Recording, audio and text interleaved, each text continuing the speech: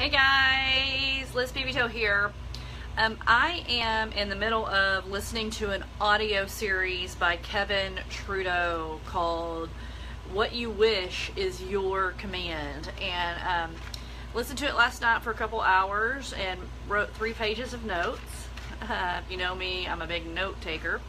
So I wanted to go over some of the things that really stood out to me. So this is kind of my review of the first part of that series.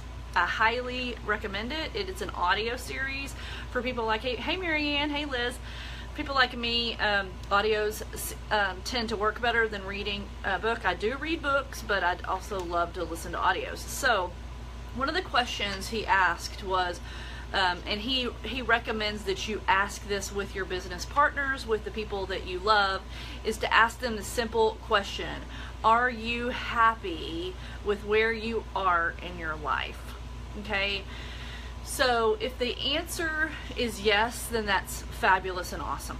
But if the answer is no, then the next question you ask is, so what things do you want to be different? Okay, so what things do you want to be different?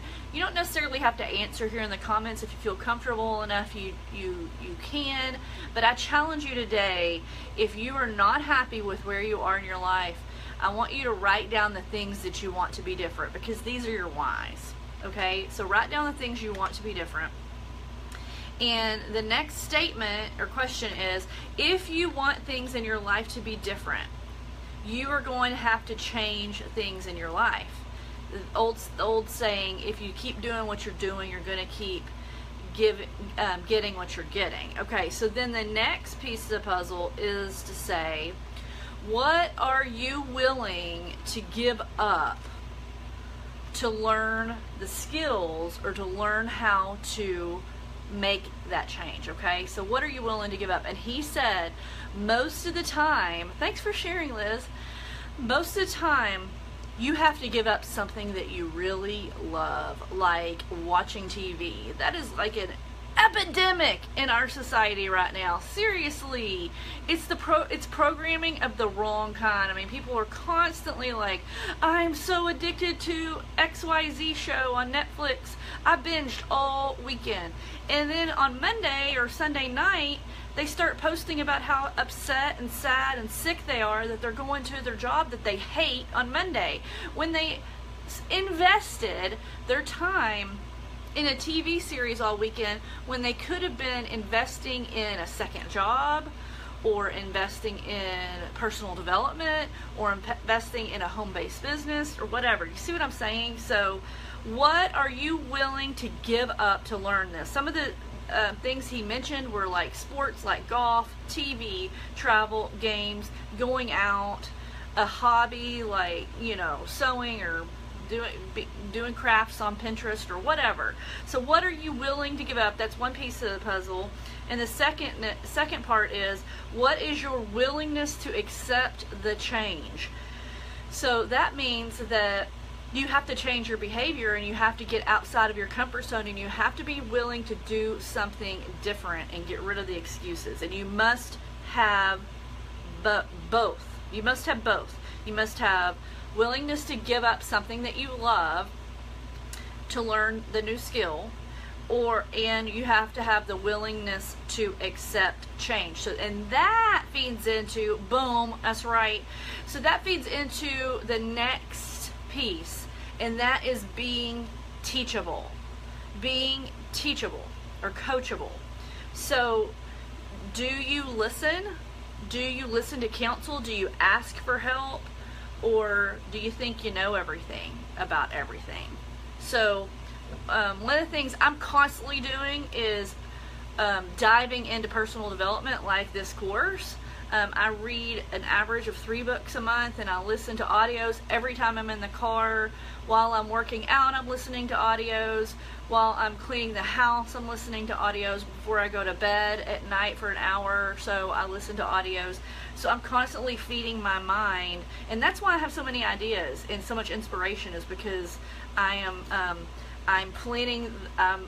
fertilizing the soil, okay, so to speak. So Are you teachable? Are you coachable?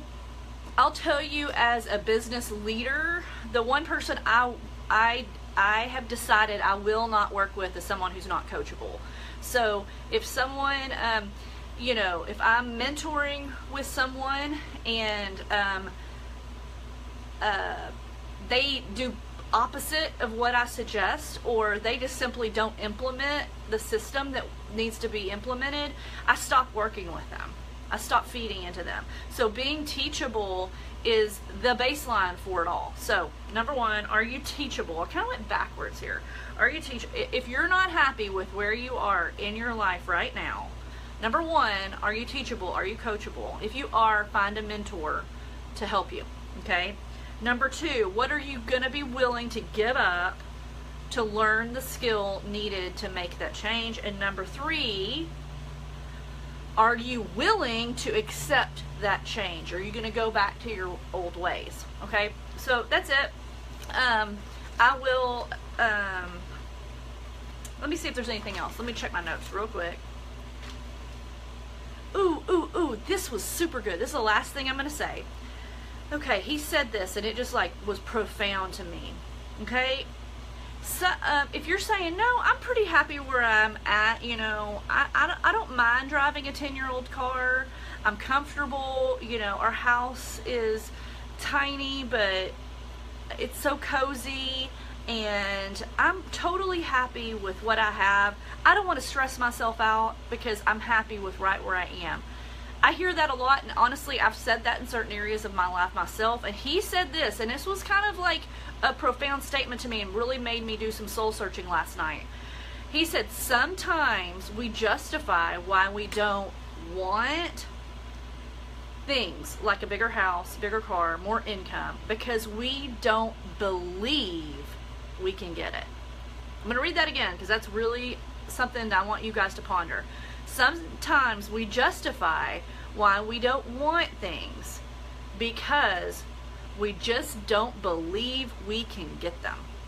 So, something to kind of, let ruminate in your brain today. So I hope you enjoyed that, and I'll be posting some more reviews as I continue through the program.